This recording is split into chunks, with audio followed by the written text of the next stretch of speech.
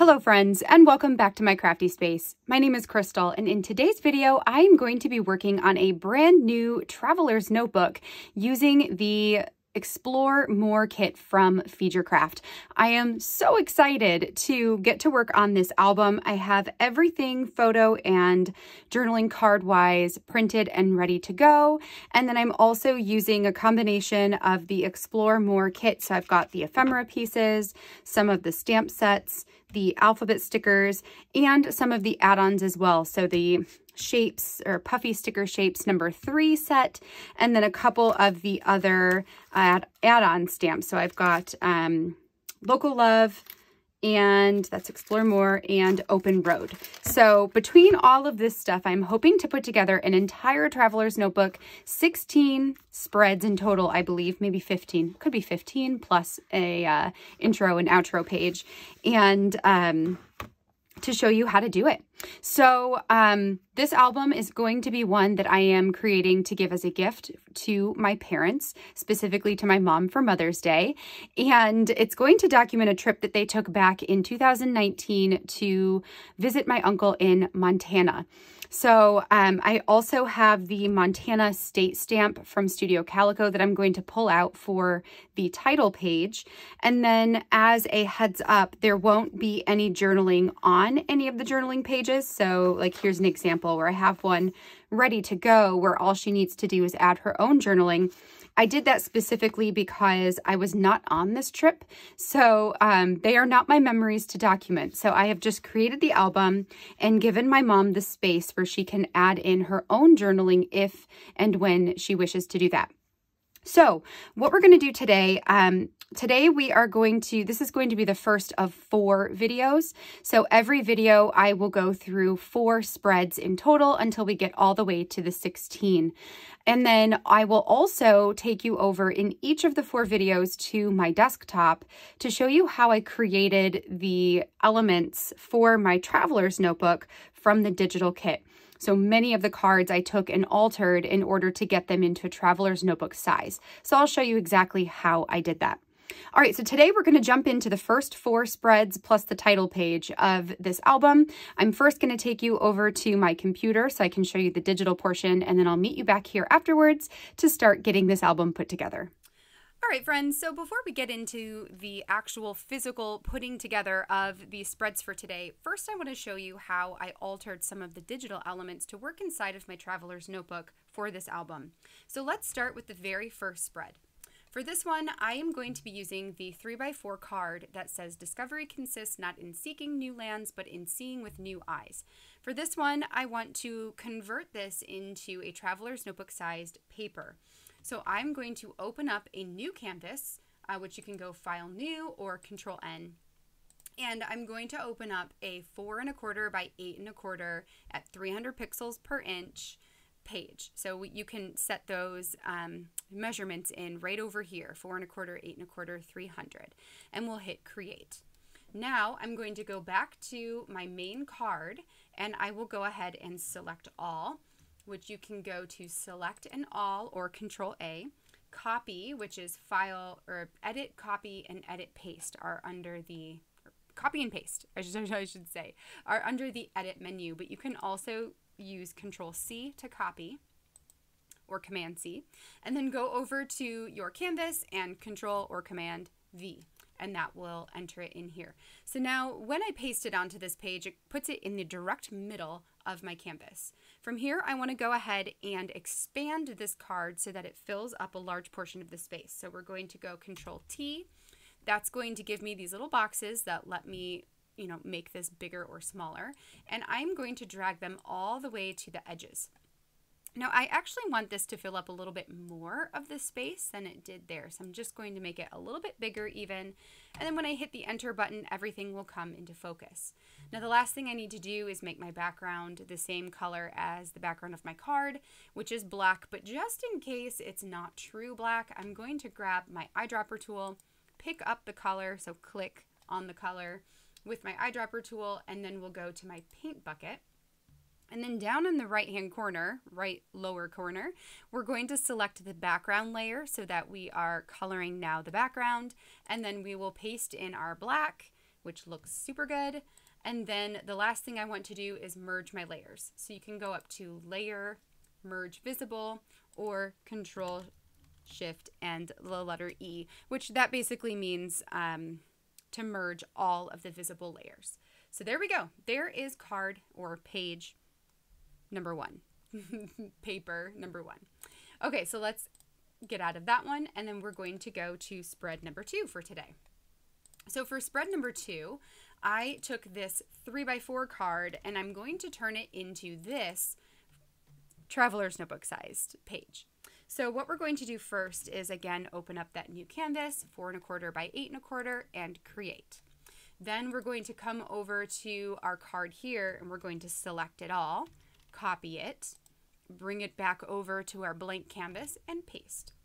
Then from here we can go ahead and transform this, Control T, to expand it all the way to the edges. And this time I only want it to go to the edges. I'm going to hit enter and that will bring it to focus. Then I can grab it and put it all the way up at the top of the page. With this layer, layer 1, still selected, I want to grab my marquee tool. So this is one that looks like little dashed lines. It can be rectangle or any kind of shape. I usually use the rectangle or the circle. This time we're using the rectangle. So I'm going to select that and then I'm going to click right below, so on the outside of my page here, right below the lines that surround the word location. Then holding down my click button, I'm going to drag a box all the way to the right side and then all the way to the bottom. And it's okay even if you get a little bit of white in there. So now we've got the marching ants that are going around my selection. I will right click and then select Layer via Copy. Once I do that, it creates a new layer that looks only like the section that I had selected. So I can grab it and move it all the way down to the bottom to fill it in here. And then I will merge my layers, which you can do with Control or Command Shift and E, or you can come down in the layers panel and select all those layers, right click and merge layers. You know, it's just whatever method is easiest for you. Now, the other thing that I did for this card and for many of the cards that you're going to see in this album is I added in some journaling lines. I'm actually not going to fill out the journaling for this album. I'm going to let my mom fill it out as she would like. But I did want to go ahead and add in some lines to help make the journaling portion or the journaling process easier for her. So to do that, I came down to my shape tool. Which right now is on the rectangle. So there's a rectangle, rounded rectangle, ellipse, polygon, line, and custom shape. For this one, I want to select the line tool. For my line, I have the fill set to black. So that means that my line is going to be black. My stroke is set to none because I don't need a stroke on this. And then I have my pixel set to 5. So it's 5 pixels thick. And if you want your line thinner, you can make it less. If you want it to be thicker, you can make it more. And then that is it. Oh, and my weight is 3 pixels. So I am basically just going to click on here and drag a line. Now you can see that if I drag this line down, it gets all kinds of like crooked and janky. When you are clicked and held on, so I have clicked, I have not let go of my mouse yet. If you hit the shift button, it will force the line to stay straight. So hold down the shift button and make your line and then unclick when you are ready for it to be done. And then what I'm going to do is I'm just going to hit the enter button and there's my first line. Now I want to just repeat this exact same line over and over again. So I'm going to go to my move tool. I still have my shape selected over here. So I'm going to copy the shape and paste the shape, and then it's going to give me another line. Then I can do that Control T if I want, and then it's just trying to, grab it, and then I can move it into position wherever I want it to go. So like, let's say that looks good to me. So now I have these 2 lines here, and now I'm actually going to select both of those lines, and I'll hit Control T.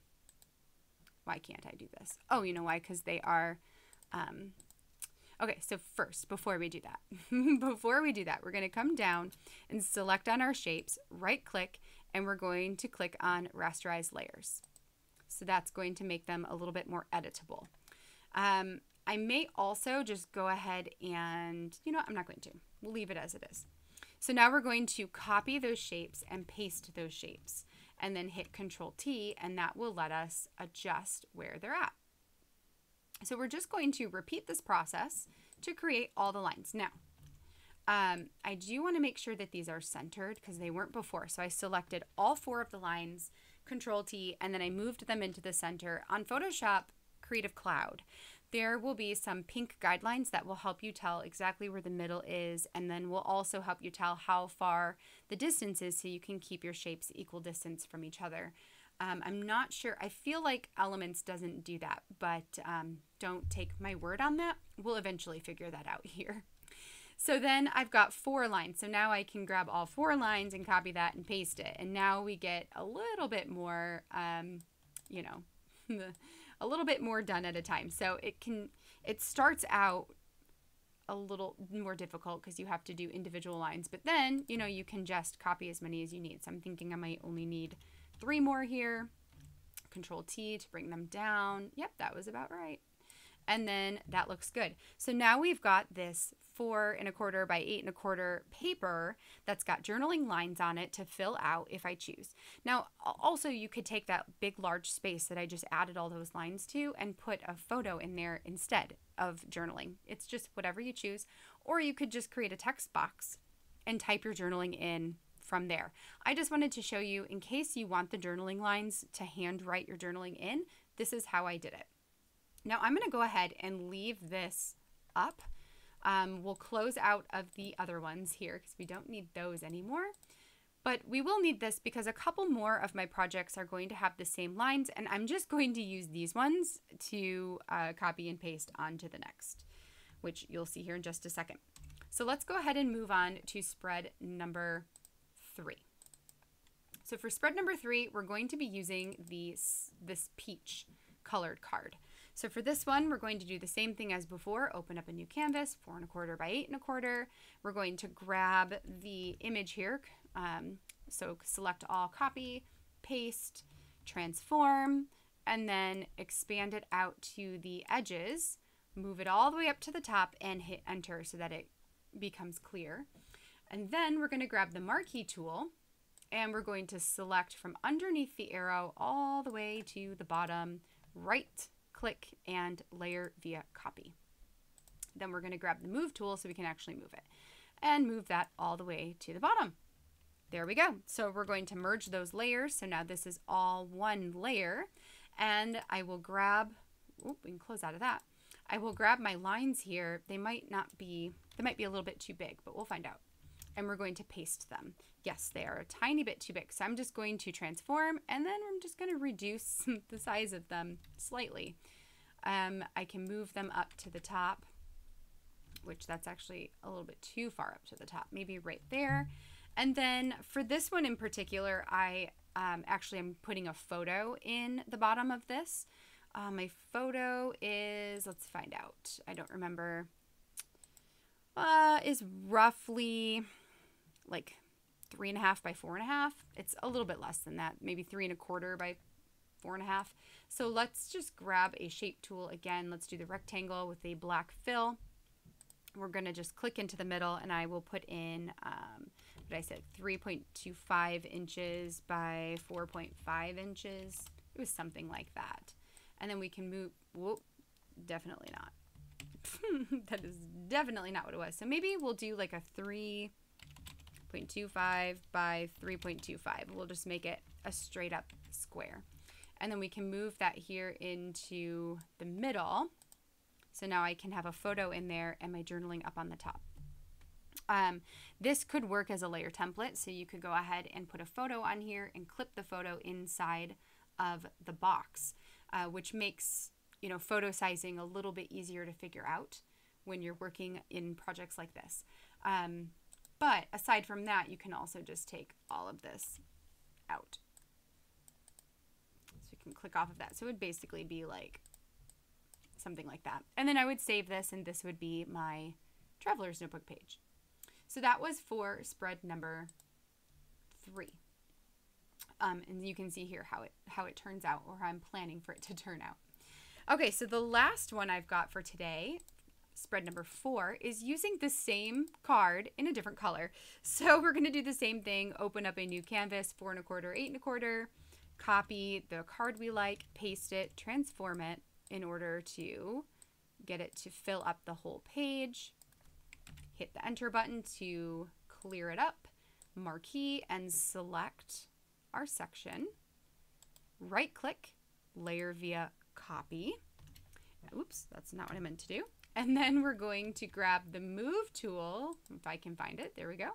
And we're going to move that section down to the bottom, and then go ahead and merge those layers. And then for this one, I did the same thing as before, where I just took, you know, like the lines here, we're going to copy it, we'll paste it. They're a little bit too big, so we'll shrink those down a bit, put them in to wherever I want them to go, select off. I believe there are lines there, we just can't see them. Yep. Sometimes the screen plays an effect, like there is a line here and there is a line here, it's just not showing it right now. And then we're going to go ahead and select maybe like these lines right here, copy and paste, transform, and then we move that down to where we want it to go. And I think I actually have one line too many. So then this bottom line, I might just get rid of that. And then that would be this journaling card. So again, if I zoom in, you'll see all the lines are in there. And that's going to be spread number 4. So with that, I am going to go ahead and head back over to the craft table, and then we'll go ahead and get these first 4 spreads put together physically inside of the traveler's notebook. All right, so now we're back over at my craft table where we can go ahead and get started working on the physical album. So the first thing I'm going to do with this traveler's notebook is to actually take the staples out so I can work on the pages loose. I really like to do this, especially when I'm working on an album that has a clear beginning and end to it, an album such as a travel album like this one. So I take all those pages out, and then I can just use them one at a time, and it helps me to cut down on the bulk, but then also to make sure that everything is nice and even in the book when we get it reassembled here at the end. So for my title page, one of the things I really like to do with my travel albums is to purchase the state stamps or country stamps, but state stamps from Studio Calico, and then to stamp out the outline of the state on the front cover, along with the name of the state and then the dates that the trip, happened from, so the beginning date and the end date. So that's what I'm going to do here. This trip was one that my parents took to Montana, so I did pick up the Montana state stamp. Who knows, also, by the way, maybe one day I will own all of the state stamps. How cool would that be? But that is just a side note. So I went ahead and stamped out that using my scrapbook.com premium black dye ink. And then I've got the title here that says Montana. I also will pull off this little icon of mountains that I thought was really kind of appropriate for the trip that they took. There are a bunch of photos from the mountains.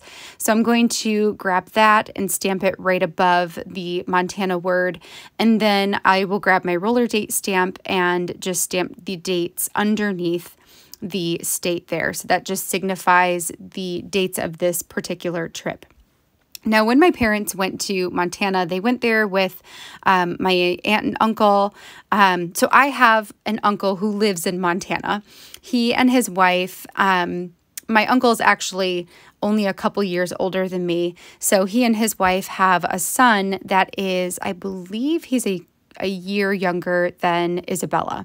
So it's fun. Like, my mom gets to go out and visit, and occasionally, and I've been out to visit occasionally. I'd love to get back out there again soon. But on their way to Montana this time, my aunt and my uncle, who live in the same state as us, and my grandpa all went with my parents. They stopped first in Chicago, and spent, I don't know if it was just one night there or if it was a couple of nights. And they also went to a football game for the Lions versus the Chicago Bears. So, that's going to be what these first couple of spreads will be about. So for this one, I've got a picture of the Chicago cityscape there over the river. I pulled out this ephemera piece from the die cut pack that I super love. It says adventure starts here, which I thought was really appropriate since this was the beginning of the trip. But the other thing that I love about it is that it has these gray tones with a pop of yellow and the black writing, which is awesome because the cityscape has black with like the grayish white of the lights. And then there's yellow, a pop of yellow in that as well. I'm pairing this with the quote card that we turned into a traveler's notebook page. And then I grabbed one more ephemera piece there to include at the top. Now, for this very first spread, I'm going to show you step by step how I put this in the album, and then I'm going to skip over this process for the entire rest of the spreads because I figure you don't need to see this a million times. So the first thing I'm going to do is turn them over. I have a 1/4 inch score tape. I also use 1/8 inch sometimes, but this time I used the 1/4 inch. And I put that around the perimeter of the photo. Then I can take off the release tape or the backing of that tape. And then I'm going to line it up with the center of my page here, but I'm not going all the way to the center. I'm leaving like a little sliver of white there at the edge. The reason I'm doing that is because when I go to stitch this together later, I don't want to be poking through multiple layers of paper. I want it to just be the white spine of all of the pages and, you know, the cover as well. So it's also going to help it close. So when you bend those pages together, it's going to close a lot easier if you don't have anything obstructing the hinge. Whereas if I were to put it all the way to the center, then those papers could crush each other in the middle. So just as a heads up on that. So once I have the first one in there, then I can grab out my next paper. For this one, I need this to go on the top flap. So it's just kind of finagling the pages to work for me, and just remembering to, like, I will put the whole book back together and then I'll pull out the pages that I need. That way I don't get turned around on what pages I'm working on and so forth.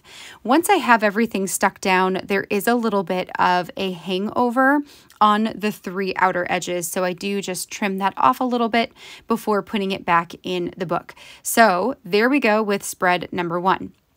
So now I'm going to flip the page. So see how I put everything back together, flip it to the next page and set that aside. And then I will start working on spread number 2. So for this one, this is going to be fairly easy. The journaling side on the left, I'm going to put in just as is. I'm not going to add anything to it. On the right side of the page, I'm looking through my die cuts to see if there's anything I want to add to these 2 photos. So I have one of my parents with the city behind them, and I have another photo there, which is a mural on a popcorn store that we always visit whenever we go to Chicago. It's Garrett's Popcorn. It is the best popcorn. And always has like this huge line to get it. So my parents snapped a picture of the mural as a reminder that they went to the Garrett Popcorn store, and then you know, also for their time here in Chicago. So I found a couple of pieces that I like, and I'm just playing around with different configurations and different placements. I'm having a hard time deciding because I don't want to cover up too much of the photo. And then I start to think, well, wait a second, why don't I pull these alphabet stickers over and write out the word Chicago on the photo of my parents? So I'm going to, in a second here, I will grab over my ruler and stick some of those alphabet stickers onto the ruler in order to get them positioned and just make sure that it works out the way I want it to. Then for the ephemera pieces, I decide to go with this, it's like a pinkish salmon, and I think it says having the best time on it. It's hard to read it right now. And then I also have the little tiny world symbol. So I'm just layering those up and putting them on the photo. The thing I like about that particular die cut, the one that says having the best time, I like that it has that white border around the outside of it because it allows you to actually see the die cut. I was having a hard time with the red one earlier because I felt like it just blended in a little too much. So now that I have the Chicago word spelled out there on my ruler, the next thing I'm doing is just adding it to the bottom of this photo of my parents. So I picked the very middle alphabet or very middle letter in the word and started there. So I grabbed that and stuck that down into the middle bottom of the photo, and then I'm building out to the edges from there. And that just lets everything stay in a nice line and also make sure that everything is aligned where I want it to be. So next I just need to add a little bit of adhesive onto the die cut pieces here. And then once I have that done, we can go ahead and start getting everything backed. Oh, I do grab one extra little puffy sticker here. It's this tiny arrow that points, I'm pointing it back towards the city. So it's kind of like Chicago is right there. So we'll turn everything over. I'm going to add my score tape onto the back of it. And then this page will stick on the left side there, and then these two photos I'm going to stick down on the right side. Now these I'm deciding not to put any paper behind them. I'm just going to stick them directly onto the white page here. I make sure that they are lined up the way I like them first, and then I will stick them down. That way I can keep the border around those photos as even as possible. It works out pretty nicely to do it this way. I also debated rounding the corners on those photos. I don't love rounded corners, so I decided against it, but that could totally be something, you could do in a book like this as well. So there is spread number 2. Now moving on to the next one. This one is the, I'm trying to think if I have one or two. I think I only have one spread that's about the Bears versus the Lions game. I really loved this die cut that says here, and what does it say? You so very happy. Here, so very happy is what it says. The reason I love this die cut so much is, number one, first of all, I love the big word die cuts that come in the Future Craft packs like this. There were some in the last year's travel album too, and they are my favorite by far. But also, I love that the die cut is blue, and it's a light blue, which really helps to pull the blue colors that my dad is wearing. My parents are Lions fans. They go to the Lions football games. I think they are normally they're season ticket holders, but since COVID and everything, that is, I don't think that's the case right now, but typically they go to a bunch of the Lions games every year, and they try to make it to 1 or 2 away games as well. So this was one of their away games. So the blue of the here brings in the color of my dad's hat. And I was thinking about it too with the that speech bubble one that was a darker blue, but I ended up going with the here word instead because I felt like it was a little bit more cohesive, I suppose, with the spread as a whole. I'm just debating, do I want to layer anything with it, and playing with a bunch of different ones here. I ultimately decide to stick this location one underneath. I'm not filling any of this out, so I'm just going to leave the location label blank as well, so my mom can fill that one in too. But I'm going to layer it right underneath the word, and I think that looks pretty nice. It also helps to bring in some of those pink red tones from the journaling card on the right side. So it helps it to not look so dissociated from each other by having one side be a lot of blue and the other side be a lot of those warmer colors. So I think that helps. For the right side of this spread, I am sticking this, it says Good Times label here, or it's a die cut, onto the photo, and then adding some adhesive onto the back of the photo and sticking that down into the square, that empty portion where I had designed for that photo to go. And that's just a photo of the football field that my parents had taken, or my mom had taken. And then I am going to debate if I want to add any puffy stickers on here, and I will ultimately decide to use 3 of these puffy stars. I love the Futurecraft puffy stickers. They are probably hands down my favorite of all the puffy sticker makers out there. I love how vibrant the colors are, and I love that Elise makes them in so many different shape varieties. So in that one set, you have diamonds, and you have triangles, and you have plus signs, and you have stars, and you have flowers. So like all different kinds. I just love them. That set, by the way, is the shapes number 3, and there are a couple other ones as well in the shop. So moving on to our last spread for today. This one I am documenting. They have finally gotten to Montana at this point in time. And I should say that they traveled there in November. So it was very cold and snowy at the time. So they went with my uncle and his wife and their son to the sledding hill. So this is a bunch of pictures from all of them sledding at wherever that location was. So I grabbed a stamp set that says ready for adventure, and I'm stamping that in my scrapbook.com premium black dye ink at the top of the card there. I like how that little section seems pretty well suited to having a title stamped in there. And then I'm pretty much going to leave this blank, except for I will add 2 additional puffy stickers on either side of that title, these little blue arrows. And for this kit, I will say, in the Traveler's Notebook, I will be using a bunch of blue tones because with the snow has a very bluish tone already. So because there are so many blue toned photos, I go with a lot of the blue toned embellishments and cards and sentiments as well.